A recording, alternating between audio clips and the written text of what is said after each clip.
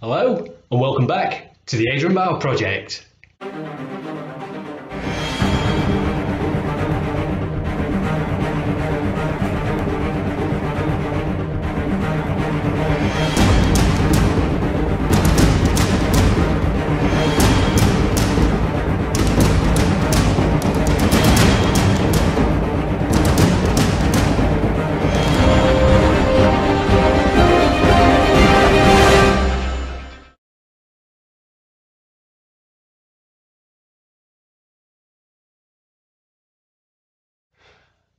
Hello. Many thanks for choosing to click on my thumbnail and to watch my content. Very much appreciated as always. Okay, so you may have seen in a previous video that I did a plain talking review, having a look at what's in the box of the game called Ghost Castle.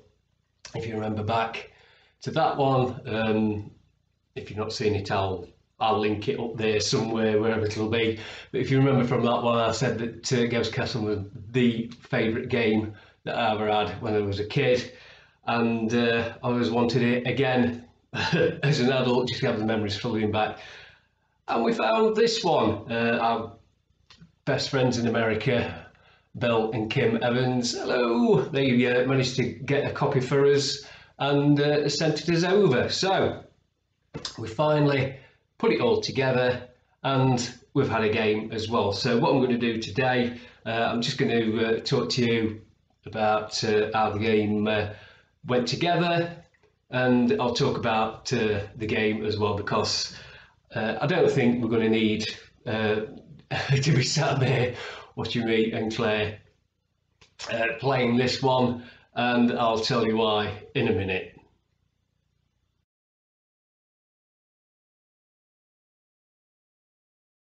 Okay, so as we can see, I can't quite get it all in camera shot. Sorry about that, but we do have the little ghost on the top. The setup is pretty straightforward itself. It's just a lot of pushing out these little characters out of the card and fitting them onto their little stands. So you've got 8 different characters there. And then of course you've got to set up the game itself. There are a couple of bits you have to follow. Just follow the instructions and they are really easy. What I would suggest is though that if you've got younger children, got this game for younger children, get the adults to set it up, just so you can make sure all the parts go together properly. It's fairly straightforward. It's all slot together. What you do have to watch out for though are some of these little clips here, because just on this section here there is sort of like a balcony thing that the ball rolls down and goes into there, and you have to get these 2 clips here clipped onto the board. And what I've done, it couldn't be helped, but you try and push them down because they're really tight, because you need that tight fit, and it has actually pushed the top layer of the paper off, so that will weaken that, so you have to be careful around how you do that. But for the most part it all slots together really easily. What I would suggest is, if at all possible, just to leave it set up as it is. Just find a corner where it's not going to get knocked and just put it away that way. I would leave taking it down and setting it up, and taking it down, setting it up. I'd leave that to a bare minimum as much as you can, because like I say, it is only cardboard and it's not going to be long before, like I say, these little places here where they are going to get weakened and the card gets bent. And of course, when this kind of card gets bent and it gets creased, then that's it, there's no way back, and it really weakens it. So that's just a little thought there. What I am going to do on those parts there, I'll probably get some nail varnish, some clear nail varnish, and just put the smallest dab on, just to harden those bits up, so in future it's not going to weaken it too much. So like I say, the setup is really easy. Nothing to it. It'll take you about 10 minutes. You follow the instructions, and jobs are good, and it's not going to be too hard.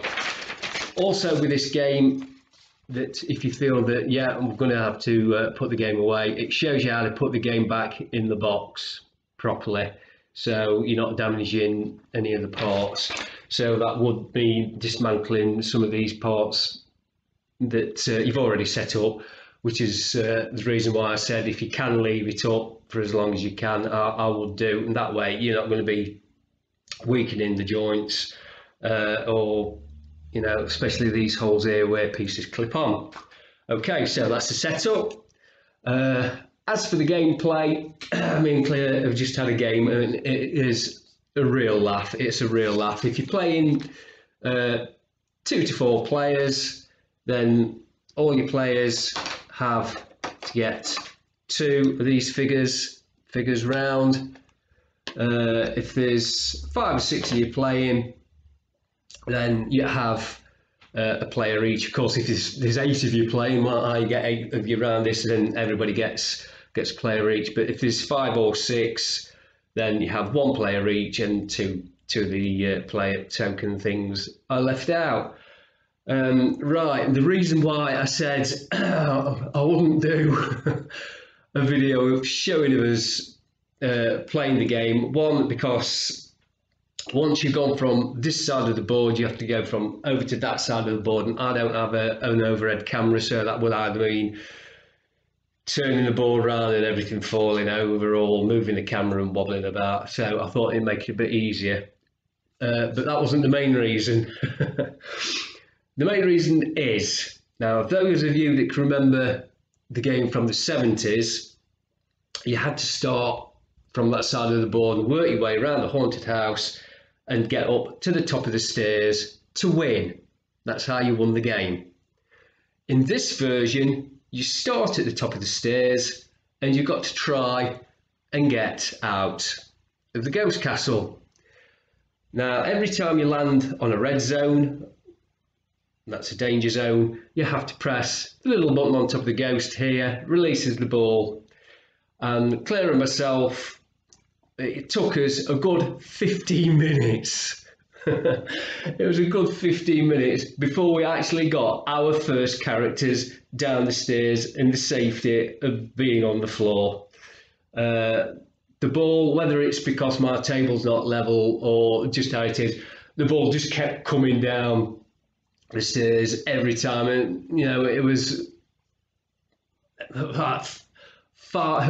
3 times out of 5 it came down the stairs and it kept knocking us down. So it did take us a while to get off the stairs, but I say once we got into the room, that didn't matter too much. So but no, it's a great laugh. Absolutely enjoyed playing this game. One for the family, or like I said on my Facebook page, this is either one for the family or for the big kid in you.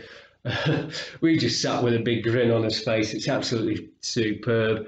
The little ghost on the top, that's where, let's give you the ball bearing. Where's the ball bearing gone? It's gone there. I keep knocking these little pieces over. There we go. The ball bearing goes into the top of the ghost. That goes onto the top of there, and then you press the little button and it drops the ball into wherever it's going to go. So just let's have a look on here. Where's this one going to go? And it's done the axe at the back. So there is a little chopper at the back. I'll just actually turn the game around just so you can have a quick look around the back of the game as well. So if you bear with, here we go.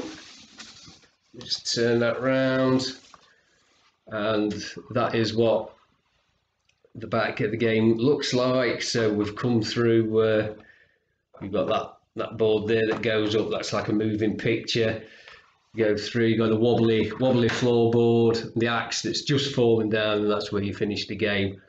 That's like I say, we've just had a game with it, really enjoyed it. It was a real laugh. It'll bring out the big kid in you, but if you can't have a laugh at this kind of thing, then I think you need to go and have a word with yourself. It's just total enjoyment, switch your brain off.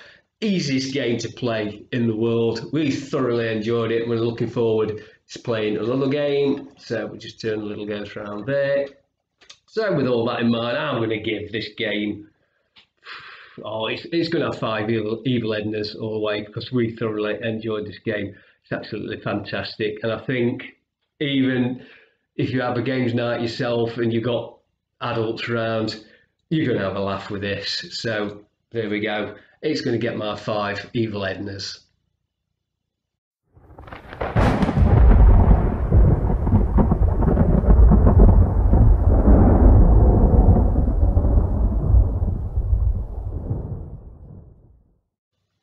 And that's the end of today's video. I hope you all enjoyed that one. Please remember, if you haven't done so already, to subscribe to my channel. It'd be very much appreciated. And also don't forget to ring that little notification bell.